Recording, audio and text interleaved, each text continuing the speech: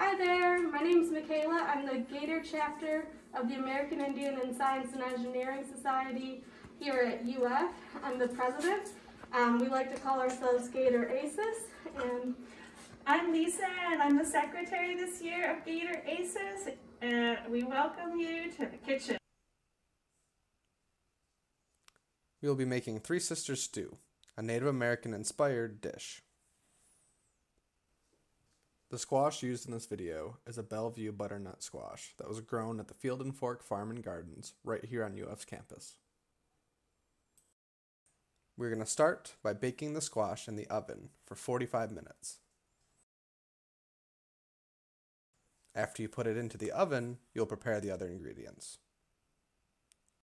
First up is the onion. We want this in 1/4 inch pieces.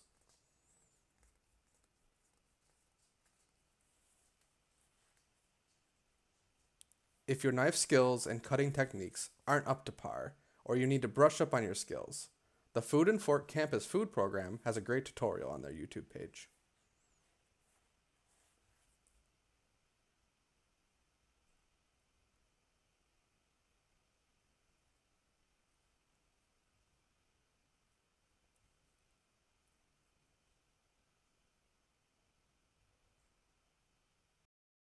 Now it is time to mince the garlic cloves.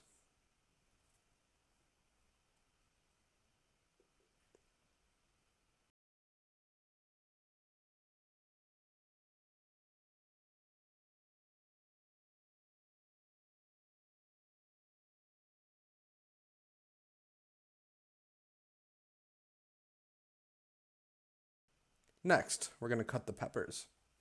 The remainder of the vegetables will be added to the stew at the same time, so you can store them in one big bowl if you would like.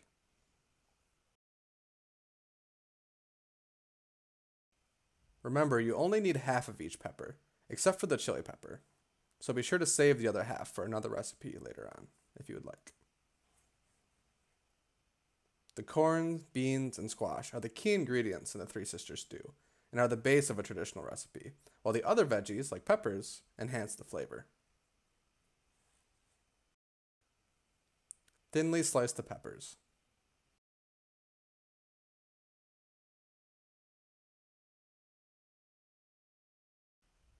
Time for the hot chili pepper. Notice Michaela is wearing gloves in this video. I suggest you do the same, or be sure not to touch your face or eyes before thoroughly washing your hands.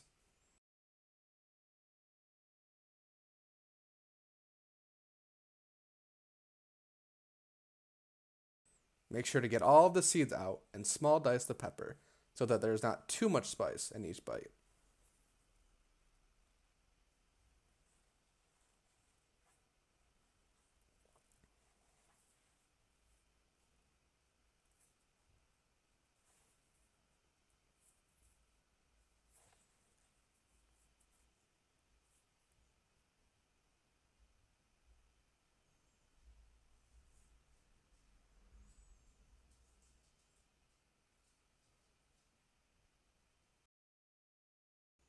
We used pinto beans from a can, but typically these would be prepared fresh, and the variety depends on the region you are located.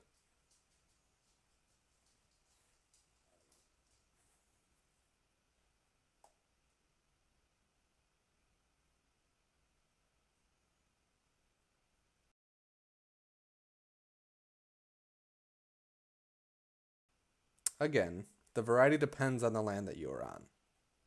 In New York State, a native corn variety is called white corn. If you would like to learn more, please look up the White Corn Project.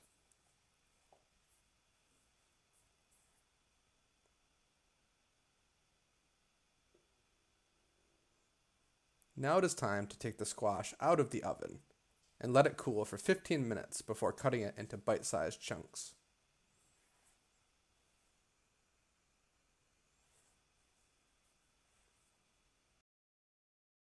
The squash should be cut into 1-inch chunks.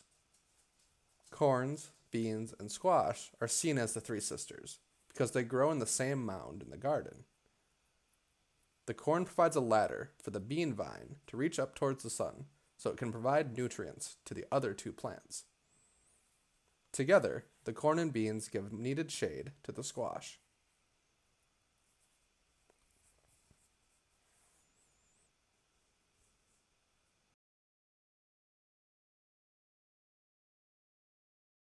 Now that the squash is prepared and all the ingredients have been prepped, it is time to put it all together.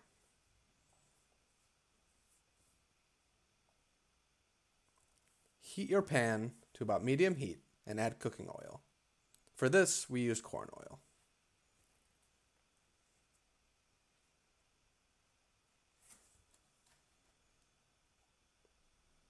Now add the diced onions.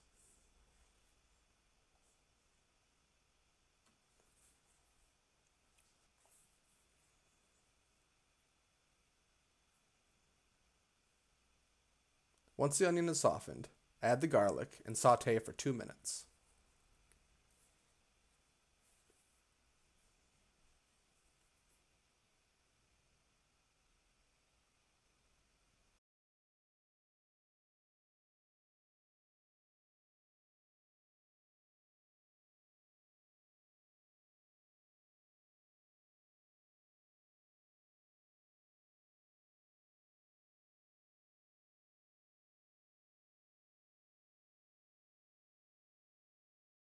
Now it is time to add the spices and give it a good stir.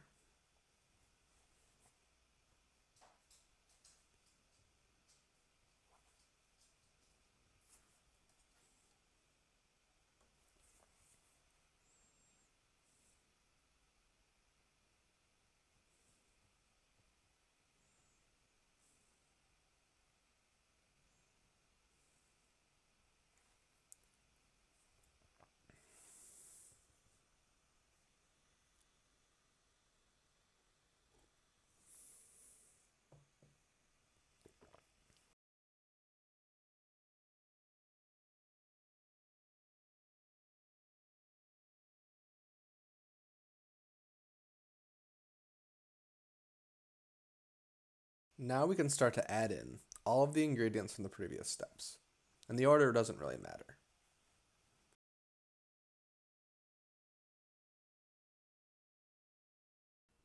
The squash in the recipe, a Bellview butternut squash, was cross-pollinated, also called a happy accident, with an indigenous heritage crop, the Seminole pumpkin.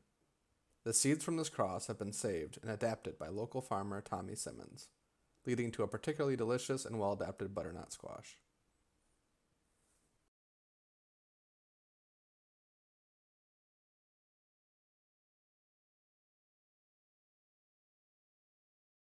Tommy Simmons bred the Bellview butternut squash, not the Seminole pumpkin. The Seminole pumpkin is a heritage variety that has been maintained and adapted over generations by the Seminole tribe in Florida, and we owe our gratitude to them.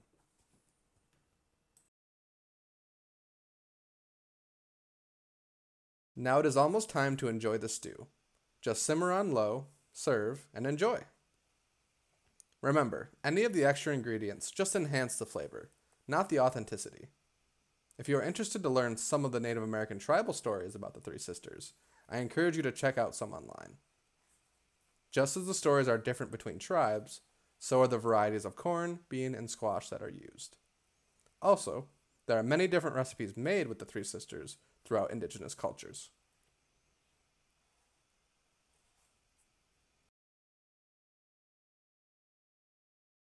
The seeds are also so important to many indigenous cultures because tribes took seeds with them when they were forced to leave their homes.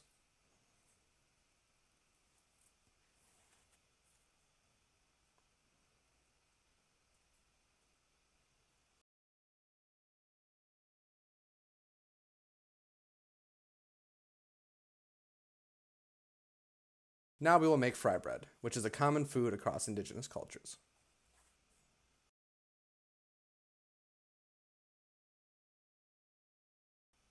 The recipes vary across tribes, and it has been passed down through generations. Fry bread is a result of ingredients provided to tribes as rations when they were relocated by the government, such as Navajos during the Long Walk.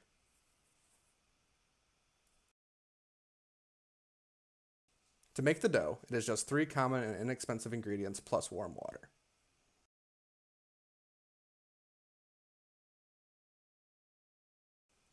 Now, Michaela will combine the dry ingredients.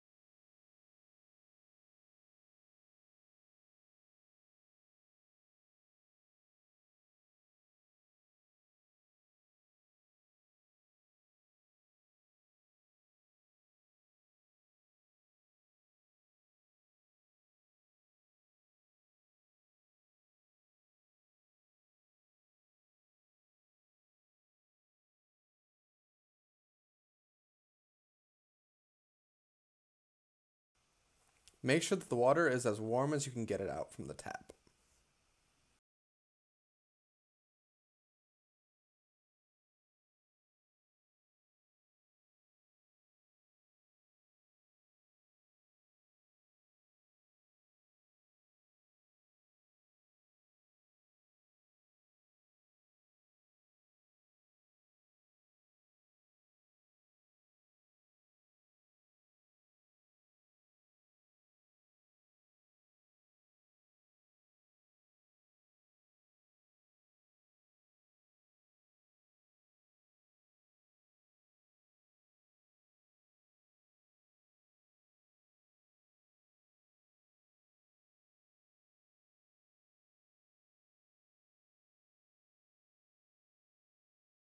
Once the mixture starts to come together as a dough that is slightly sticky, you will cover the dough and let it sit for 30 minutes.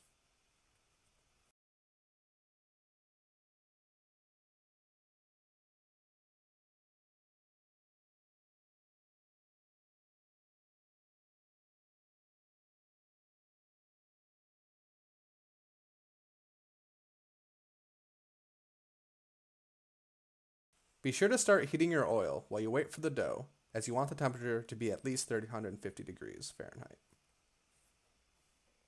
You may notice while you are making this fry bread that it is more difficult than it first appeared. Fry bread is both an art and a science. Each piece you make will get better, so likely this recipe makes about 8 pieces. If you want to see some talented Indigenous chefs make fry bread, check out the documentary called More Than Fry Bread.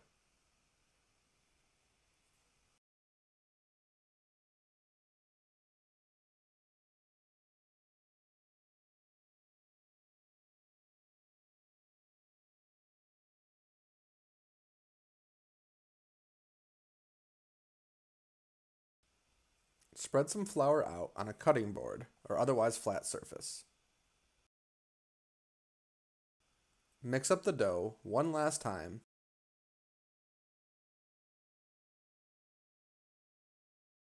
and section some off the size of a golf ball or just a little bit bigger.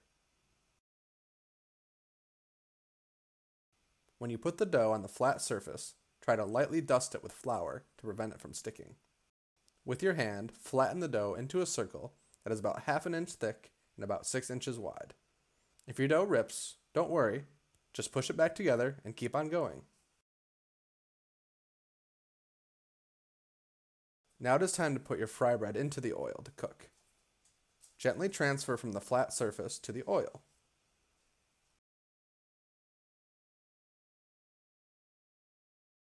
Allow it to cook on the first side for 2 minutes, and then flip it over for about a minute longer or until it is golden brown. Then, place it on a paper towel to cool. You can add a variety of toppings, such as honey, butter, jam, or even make Indian tacos. I hope you have enjoyed this cooking demonstration. Feel free to check us out on Facebook at Gator Aces, or to check out more of the Field and Fork YouTube videos. Thank you.